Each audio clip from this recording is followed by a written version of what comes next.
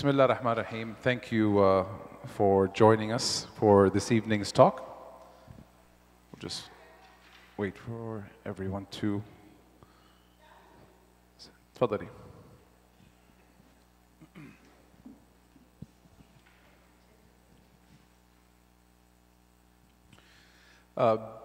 We're very happy to welcome, well, we're going to start with the lady on my right, Sumayya. Thank you so much for being part of this panel.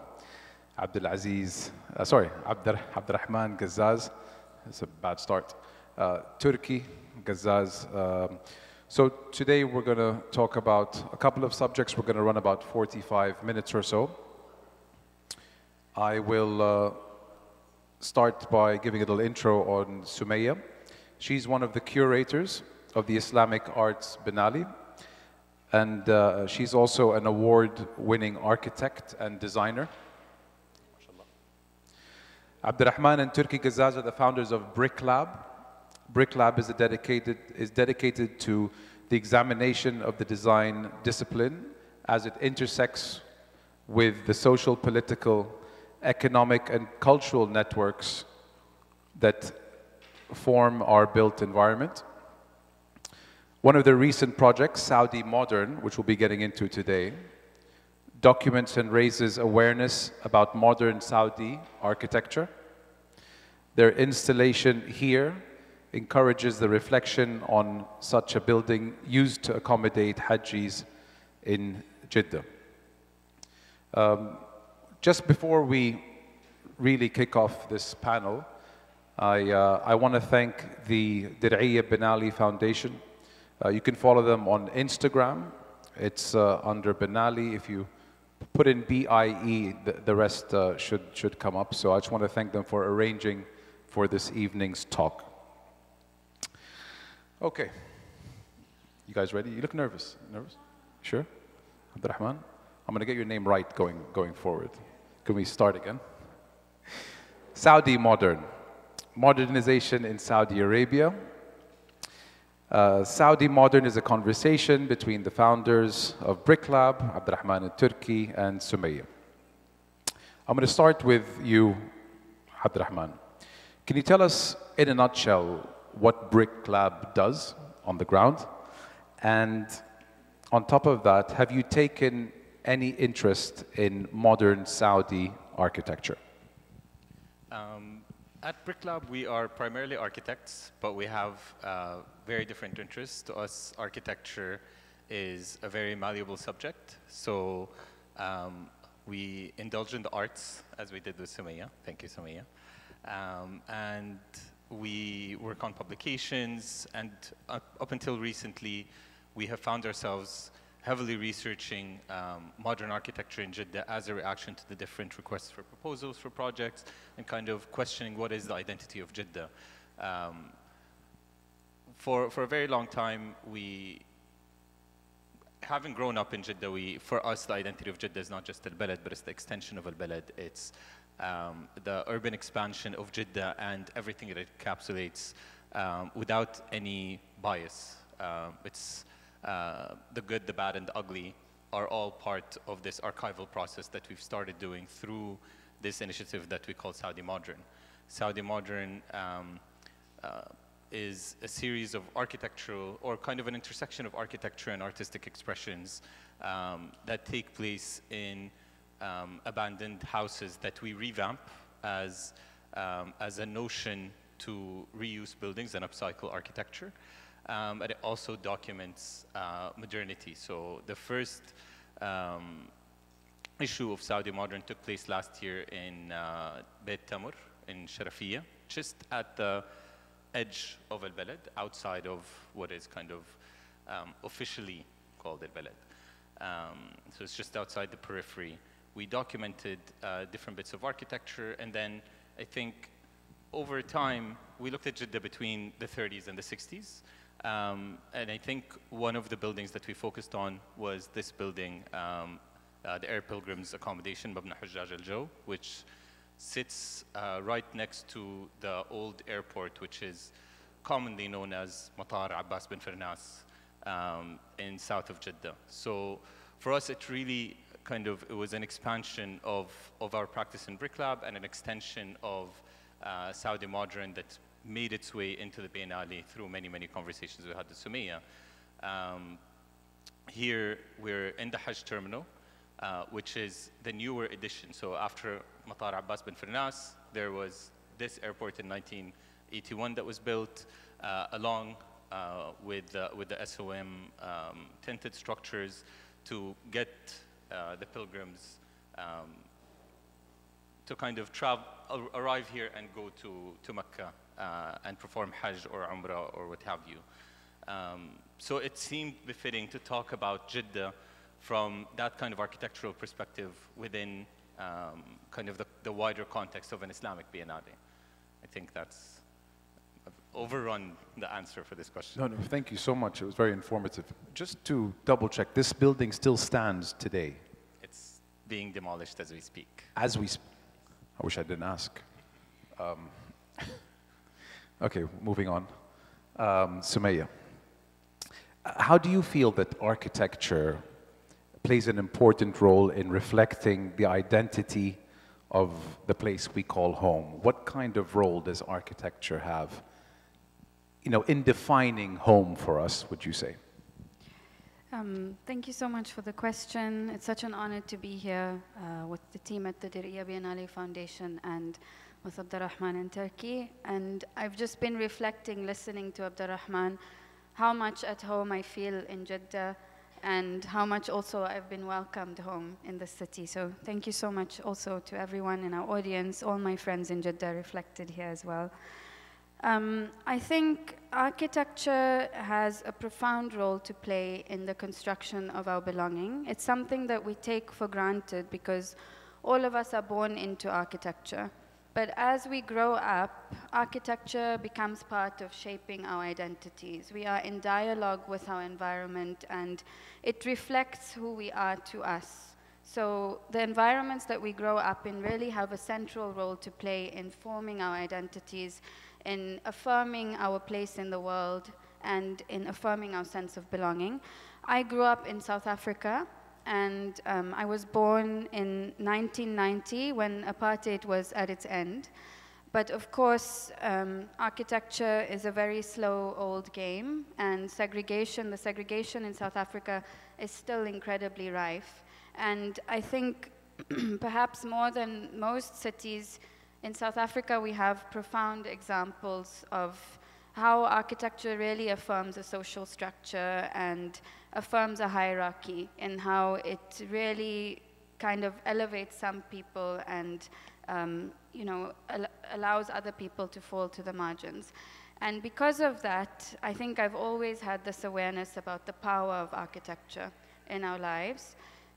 Reflecting on this structure that we're all in now, I think when I first visited this site professionally, I was also flooded with memories of being here as a pilgrim and as a Haji, of seeing, I was 14 years old when I performed Hajj for the first time. And when I came to the site, I remember just being flooded with these memories of seeing people come together, of hearing accents and languages from around the world, of seeing food from around the world, seeing people leading each other in prayer, hearing different pronunciations, and this profound understanding that this is a place where the entire world comes together, where Muslims from the entire world feel a sense of belonging and a sense of home. And that's something certainly reflected in Abdulrahman and Turkey's installation so beautifully, but something I think that this region has always had a history of being a place of welcome and being a place of gathering for the entire ummah. Beautifully said. You actually have memories of being here at the age of 14, huh? It's amazing for it to all come full circle, whereby now it's, part of the terminal is the Biennale. It's amazing. Going back to, I want to hear from Turkey. We spoke about the building that, well, we were just informed what's going to happen to it. As far as future projects with regards to Saudi Modern, what can you tell us of what's to come in the pipeline going forward? So currently, we've just deinstalled the exhibition in Tamar House, and we've also started to engage with one of the participants actually at the Biennale, scene architects Nujud Sideri and Sara Al Isa, to work on an edition for Riyadh, and they're taking a specific angle about urbanism in Riyadh and the development that was happening, but right at the center of the city, so it's more related to a geographic location than a timeline. And in parallel, we're also developing the next edition of Saudi Modern in Jeddah, where we are really looking at, in the first edition, we looked at the urban expansion. We documented a number of buildings. And in the next one, we're really looking at building materials and looking at the developments that were happening in the construction industry and seeing how those have started to develop a certain architectural language. And just a few days ago, I mean, Abdulrahman and I were passing through Shara al-Kiyar, and we started noticing that really it's a lot of these construction materials that really become very fashionable, trendy every few years, and you see the buildings really literally removing the old facade and adding a new one, and we're seeing this new kind of typology starting to emerge.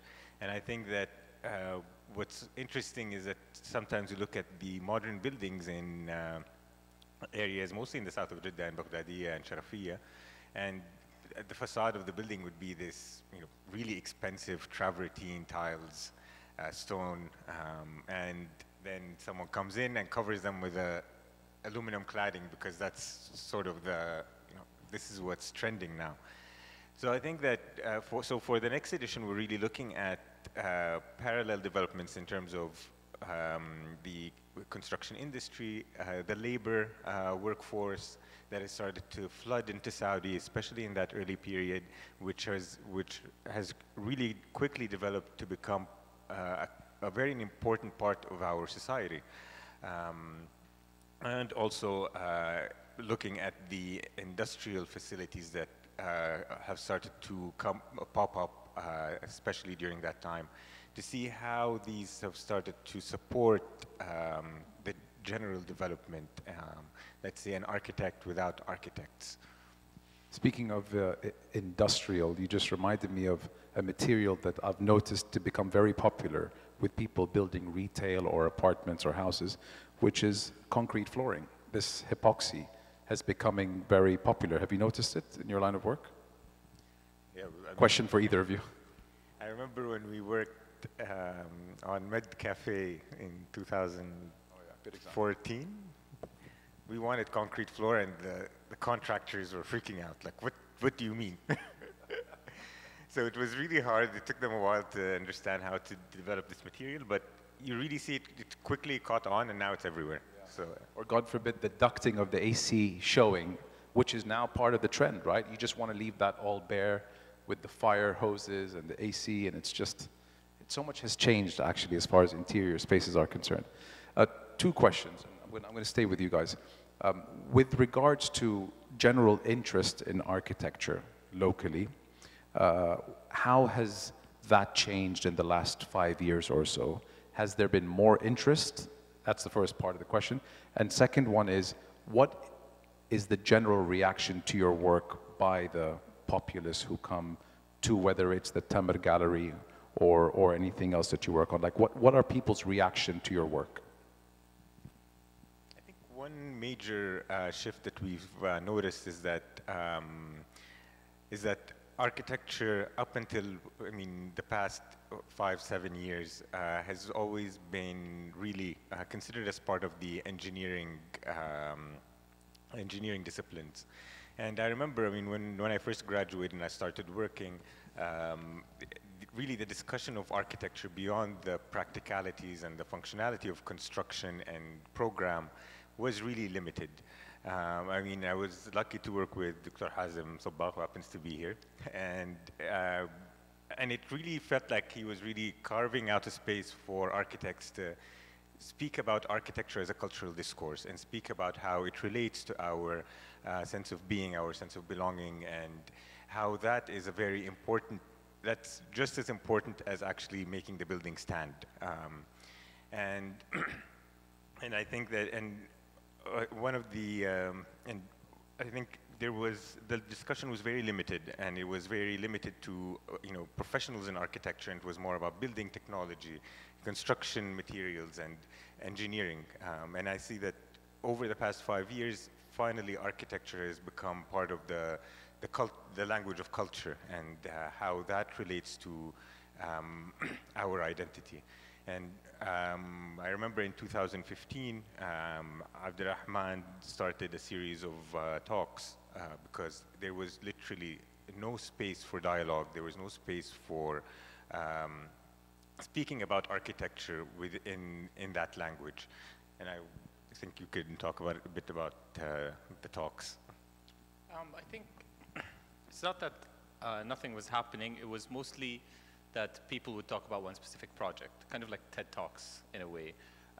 And we just noticed that over time, I mean, we kind of would like to hear what people have to say about what they think. If you're established enough, what is your take on, let's say, relevance of craftsmanship, the spirit of the place, all of these things, and we'd get different people from different professions. And for us, that was kind of the catalyst to bring people together.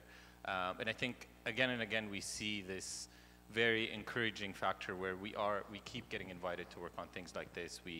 I mean, with Saudi Modern, we got the support of the Ministry of Culture, Zahid Group, Goethe Institute, Tamr Group, and a bunch of others. And it just keeps fueling this. Again, going back to Saudi Modern, it's all of these thoughts and ideas that we've worked on has been deeply kind of rooted in our approach. I mean, we've collected archival material from artists, we've produced models with students, and we've also gotten a hold of the early master plans of Jeddah, and we're able to showcase that.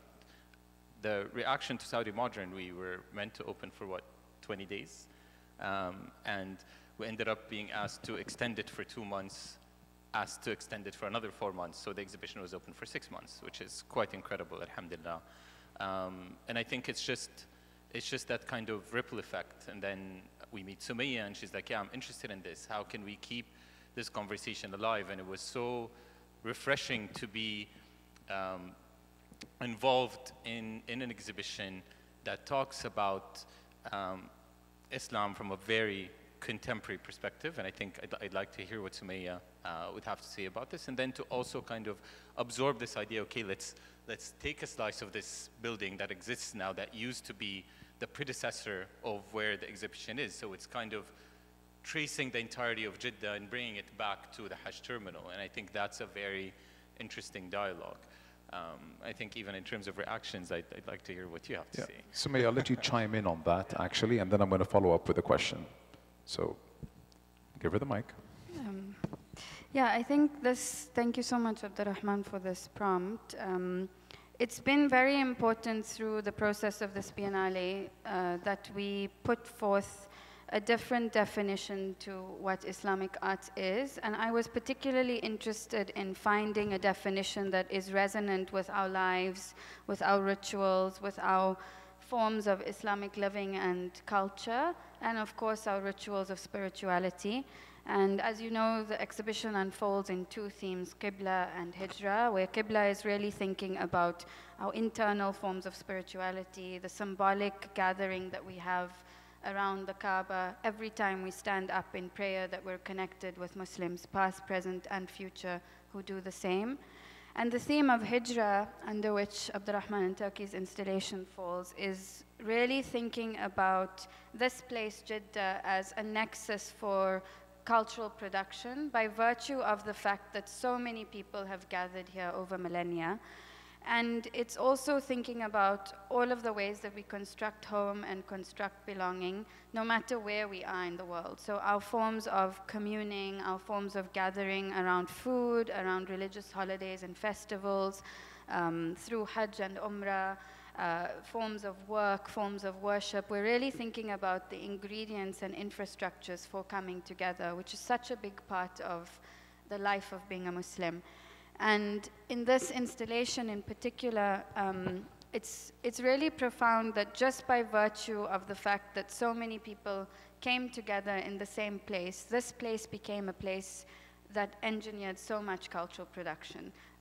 People like Malcolm X spent time in the Air Pilgrims accommodation, and he also wrote postcards from it about the profound effect that being with others from around the world had on him. And I think it's also really interesting in Bricklab's practice more broadly that they're interested in granular histories, and beyond thinking about fast forward to the future or the very kind of old image that we have of history. If we think about, history in this region has, I think, also been colonized in a way where we have certain tropes and images of what that looks like. They're reflecting on the modernist period as an important part of history that's perhaps being overlooked, but that has played a central role in the formation of culture in this region. And the installation for me is really an archive of so many stories that have taken place in this building. We're working at the moment on an aspect for the public program where the installation becomes active. We're working with traders across Jeddah to also bring this installation to life. And it's really profound in Bricklab's practice that they think about history as something that's active and present, and the archive as something that's generative for the present and the future. Abdulrahman, that's the building you referred to in the beginning, correct? Yes. The one that's... Yeah. Yeah. Wow. And any idea when this picture was taken? Modern day, correct? The middle picture? Yeah, the middle. These are pictures that we have actually taken and superimposed with historical pictures. Okay. So I think that resonates, your question resonates with what Sumeyya just said, is that how do we actively portray that? These images were generated actually by Ghida Qutb. She's part of the Bricklab collective. She worked on the video, so I invite you all to have a look at the video. And I think for us, just to kind of give a further explanation, what we did is we simply took a slice of the building and we built it one-to-one and housed it with this archival material. So hopefully after this talk, we can go have a walkabout and see our installation up against the other installations, which I think are quite also very interesting. I mean, we have Studio Bound here. Their work is really interesting. We're very lucky to be next to them, next to the Masrouji's work, Noor al-Sayeh. All of these are the architects and artists have a very interesting approach towards this particular topic. And I think what was kind of curatorially done in really smart ways, that they're all in a very kind of constant dialogue with each other. I wouldn't be doing a very good job if I didn't ask the question that's on many people's mind. And that question is, why the demolition? I mean, it's quite a controversial answer, but it's just... Is it due to what was built legally and illegally? No, it was an official building. It was built in tandem with Abbas bin Firnas Airport, but it's just, sadly, it's just not deemed historic enough, I think. I think there's also a shift in the fact that before people used to come for Hajj and Umrah and spend some time in Jeddah before going to Mecca, and that's with the pace and the way that things are shifting now, I think that's less and less present. So people come to Jeddah and then drive to Mecca or take the train to Mecca almost immediately. So we're spending less time in Jeddah. And I think we can all say that we really believe it's important to retain the heritage of this place as a place of welcome. So many families from Jeddah have in their DNA families from around the world because of the fact that this has always been a place of welcome. And this work in particular, I think, goes a long way to honor that. I hope that projects like the Biennale also reinstate this as a very important part of the region and a very important part of the pilgrimage, this Jeddah as the gateway. Staying with you, with the installations that we see around us, I know trying to capture the public's interest is very important. On the subject of the public, what do you feel that you want the public to gain most out of from all the beautiful installations you see at the Biennale? Well, as I said, it's been really important that this is a definition of Islamic art that's resonant with our lives.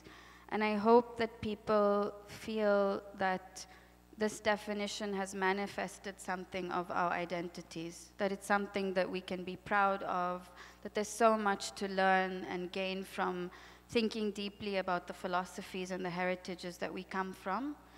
And for me, this Biennale has also been an incredible learning experience of the culture of Jeddah. And I keep mentioning this place of eternal welcome. I have grown so much in my understanding of the Hijaz as an incredibly complex place, one that has integrated culture from around the world and one that has also transmitted its culture to the world. And I hope that that's something that people also gain and learn from this experience. Thank you.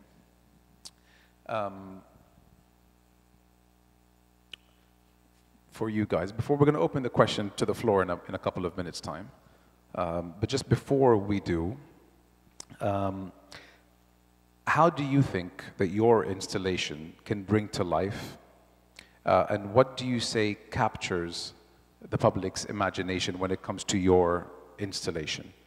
What is an integral part of your installations that really generates interest of the public?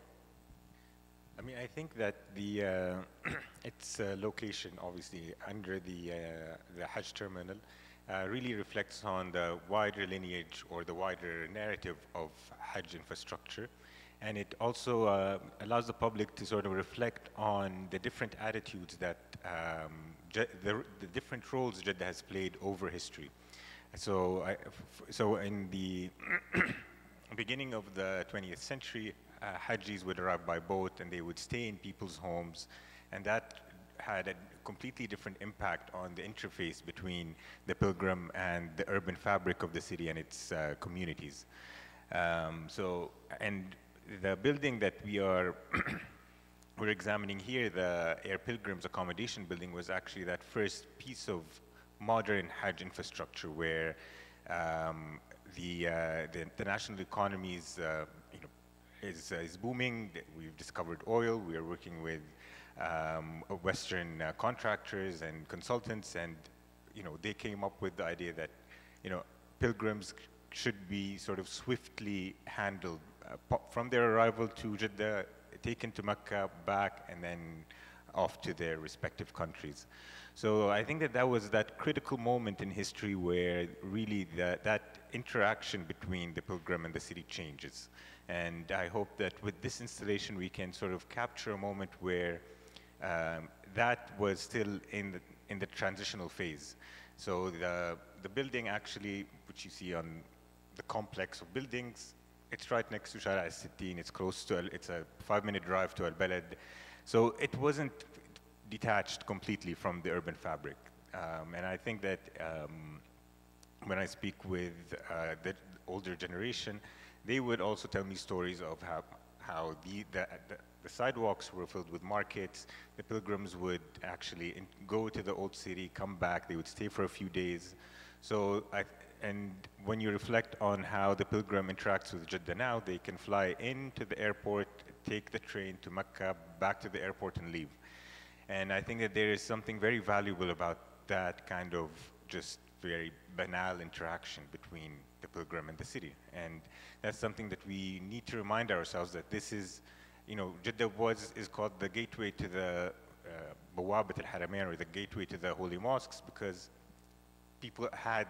pilgrims had to stop here before leaving. And we really need to start encouraging that kind of culture of, how can we get the benefits of that, and how can we maintain that lineage? Yesterday we had our first group of people who are coming for Umrah stop at the Biennale. So, as I said, I think there is some work being done on the cultural front, inshallah, but absolutely important to remember and honor this place as the gateway to the Haramain. Have you been to Al-Balad recently? I would imagine you have. With what they're doing with preserving the old buildings and ensuring, the safety of the structure, what do you think that does for you know, almost bringing life back into al-balad, because for many years it was maybe, you know, perhaps neglected, and now you just see so much work that Ministry of Culture and other people are putting into it. How does it make you feel when such importance is being given to one of the, you know, one of the nicest places of our city? I think it's great what's happening in al-balad. I think there's still a lot more that needs to be done, especially to the modern buildings that reside there, because there is this split that I think is not just nationwide, it's more of a global movement. We were in a symposium in Berlin a few months ago, and you see this kind of split between traditional and modern in Morocco, in Egypt, in Syria, in Lebanon, in Palestine. You see that everywhere. So I think it's part of our responsibility to kind of raise awareness on that as a collective on a global scale. But I also think that more attention should be given to the peripheries of al-balad. And I believe that's coming soon, part of their wider master plan. I mean, for me, one of the most interesting experiences was actually Balad Beast, which I thought was pretty cool. It did bring the area to life in a very informal manner, because now there's a huge focus on what is traditional, but then you see this very contemporary event happening. People having fun, people letting loose, people in their shorts. I'd go there in shorts and I always felt weird. But this day was just like, everyone was in shorts, everyone was happy, everyone was interacting naturally with the village. You're not just going to photograph the buildings and leave, or to go have that one great coffee place or that one great fish place and leave, but it's not, for that specific moment in time, it wasn't a destination, but it was a place for you to stay for hours on end and show different means of expression through music, food, going in and out of the houses, the VIB houses or whatever they were called. I think it's really, really interesting, and to see more of these initiatives spread out across different cities is something that we deeply need, and I'm pretty sure that that's down the pipeline happening somewhere. Well, thank you. We'll open the question for the floor for anyone who has questions for these three lovely, very knowledgeable people. Did I see a hand there? No? But we have a brave person in the second row.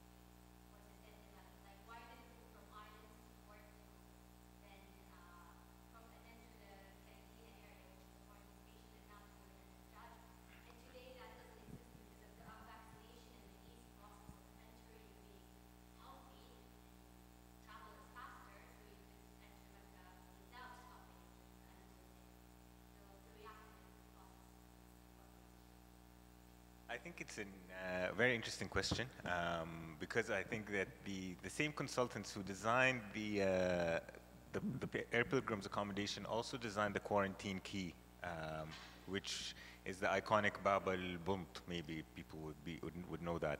So it was that, you know the old images of Jeddah with the arched pier. I don't know if you've seen those. So it is very interesting because it was. I think that the process definitely had to do with quarantine, because there were quarantine facilities that were being built simultaneously at the same time. And I think it was also, I mean, when I read, the history of these buildings through the writings of Abdul Quddus al-Ansari, he's like one of Jeddah's famous historians, and it was basically King Abdul Aziz's gift to the Jeddah community to say that, okay, you know, we're going to alleviate the congestion that happens with the Hajj and the outbreaks that were happening, you know, in the decades before. So these pilgrim accommodations would generate income, affordable to the pilgrims, but they would also generate income, and they would, you know, keep the city free for, you know, commerce and trade. And pilgrims would, you know, come in, and they used to actually stay.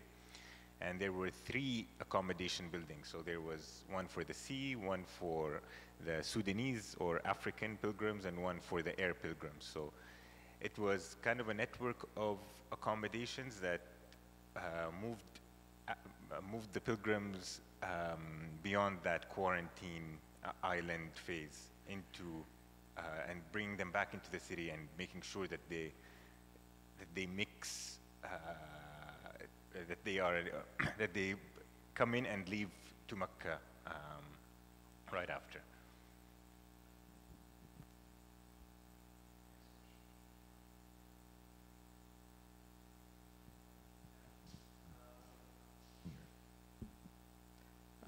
Hi. I'm going to ask a question as an outsider. I'm not an architect. I don't know much about architecture. But something that you guys were talking about was archiving and documenting for a lot of the old buildings. So I just want to see if you guys can elaborate. What does that mean, essentially? That's it. So I mean, for us, documenting and archiving is an interesting process, because when we first started, we thought, okay, you know, you take pictures of the building, you dig up old plans or old drawings of the building. But once we started to work on that, we realized that the process is much wider and much bigger. What do you document? And so there's the outward physical form that you can take pictures of, make 3D models out of, find drawings, original drawings by the architect or the contractor. But then there's also another process where you start to collect the stories and how the building was inhabited over time, which becomes much more interesting, because it sort of takes that, because I think when you talk about archiving, you're essentially saying, I'm taking something and sort of freezing it in time, and this is what it is. This is its totality. And for us, the process is actually, you know, much wider than that, because the way we appreciate that specific period of time is linking it to a lot wider continuity. So when you look at the stories of the people and how they use the building and what kind of communities were utilizing the space, you start to understand, reflect back and understand how we are using spaces and how we are attached to objects and places ourselves today. So it becomes part of a longer conversation, and it kind of shifts it shifts the focus from history for history's sake, or to history for how we can move forward in the future. And I think that that's the more interesting part. Just to kind of wrap it up for you, we used to teach at the university, Gazzaz University, and whenever we kind of create a project or create a brief for our students, they would generally just look at London or Amsterdam or different parts of the world. And I think that was kind of one of the factors that made us almost subconsciously start noticing that, is that there is no archival material. They can't go back to anything. So you need to search for these things, but I mean, you can't Google everything, you know what I mean? So if there is, and that's what we aspire to do, and I think the Architecture and Design Commission is also doing that, part of the Ministry of Culture, is to have a centralized archival sort of system, whether be it a website, a library, or what have you. So it's interesting, and it's not only for us, but you have external consultants come in. How do they get to know about Jeddah, Riyadh, Khobar, Mecca, Medina, any of these areas, if they don't have a direct access to that? I mean, myself, I've studied in Bristol, Turkey studied in Montreal, and I think it was very easy to access different things. You just go on a website and you can kind of even just scroll through the timeline and see how the city has shifted. You can pick different buildings, get plans. So that's the aspiration, and it's archiving everything. So even for us, it's archiving 90s buildings, the ones that are covered in the super ugly Adobe bond panels. I think is still part of that archive, and that's what I meant in the beginning, that we're not selective about it. It's archiving this building, archiving this moment. Everything that's happening needs to be archived in some sort of way, because at this moment in time, there is this lack. But I think the collective consciousness is becoming bigger and bigger, and everyone is feeding into this pool. I think there's also a broader question here about the ways that we archive. And when we look at regions like this, or regions where I'm from, even in South Africa, we wonder why there are no archives for our histories, or why the archives around our histories are slanted in a particular way, Western-facing gaze. And of course, it's incredibly important that we do learn how to document and preserve our buildings, our stories through writing, through photography, that, you know, we have accurate documentation, so to speak, of what these places are. But I think if we think about what it is to be a Muslim, there's so much in our lives that's passed down orally, that's passed down orally, that's passed down through how things are taught and spoken. If we think about the silsila or the hadith as well, there's always a chain where we can trace back how far something goes through stories and through the character of a person and of a human being. This extends to so much. It extends to the way that craft is passed down from generation to generation. We really come from heritages and traditions that are lived and living. And so many of the installations in the Biennale, in the Qibla section, do that through the way that the artists have collaborated with craftspeople, or how they've worked to embody aspects of archive that they're manifesting then as contemporary lived experiences. And in the outdoor works, we're also encouraging a kind of living archive by allowing the installations to have a life beyond themselves. So in Brick Lab's work, for example, not only are they reflecting on stories and histories, they've actively worked on documenting stories with people in Jeddah. And these are stories that are disappearing, that we're not going to have for much longer. But also as a lived and as a living project, they're collaborating with traders in Jeddah who will activate the space from time to time. We're going to have meals outside the installation. So really thinking about the archive as a place that's active, and that's a place for all of us to engage with and to live and breathe with as well.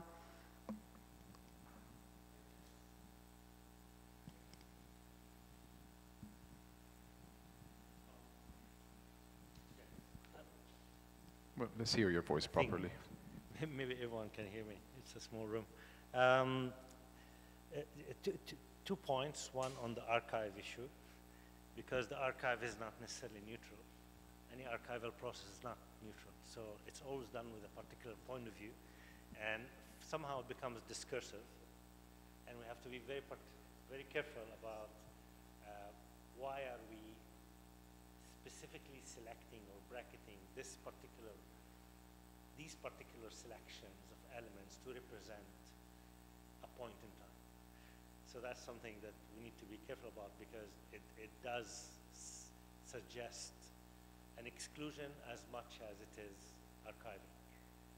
So so maybe there needs to be multiplicities of archival processes to allow for a full representation of a particular era in all its dimensions. Then we can have a proper holistic picture, and then we can have a proper critical reflection on who we are at a particular moment in time, taking into consideration these multiplicities of representations and productions. So let's put that aside. I'm more interested in the first thing, that between you and this one, and of course between Brick Lab and Basma, and maybe Sumayya as well, because today there's so much work happening in Al-Balad. New master plans are being drawn every day. almost like every month I see a new master plan. Every month I see a new potential connection. Now they're talking about the connection to the Khuzam Palace.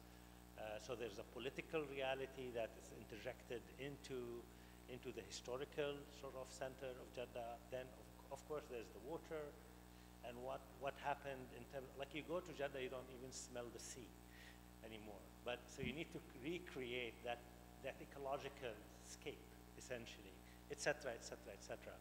But I honestly didn't know that there was a quarantine island.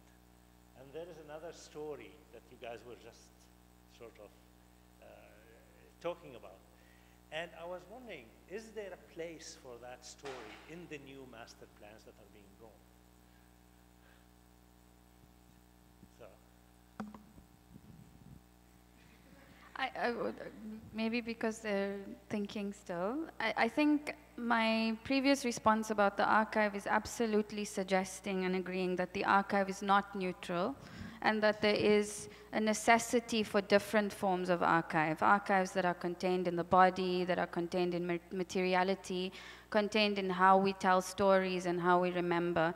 And so many of the works, Basma and Studio Bound's work as well, is really thinking about documenting the small histories that have largely been forgotten or that we aren't perhaps aware of because they fall out of the macro narrative.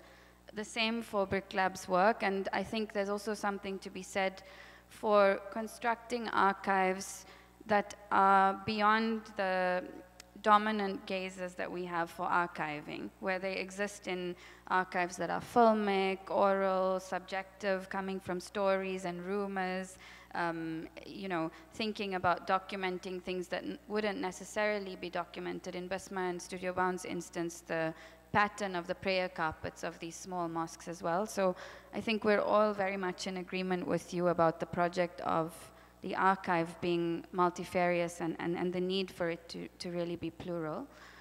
I also think that all of us are advocating for these stories to be remembered, and because the pace of change is so rapid, we're also asking for moments to reflect on recent history, and we're thinking about how we make that a part of the future that's currently being developed and incubated here.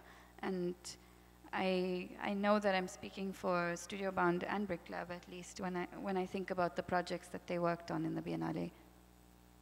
Yeah, and I think there's definitely, that's at least something in our practice, and you already know this, that we always try to infuse different projects with these kind of unrealized moments in time or unrealized stories. And I think that's what we're trying to do here, and that's what we constantly try to do in our projects. We always kind of challenge the brief and say, okay, you're looking at Al-Balad here, but what about what happened on the other side that was somehow connected back there? And I think it's the more we keep pushing, the more we keep challenging, at some point it is going to become, as a collective effort, all of us together, I think that's where it's going to become prominent in the architectural language at least, and maybe even the urban language of the city. I hope so.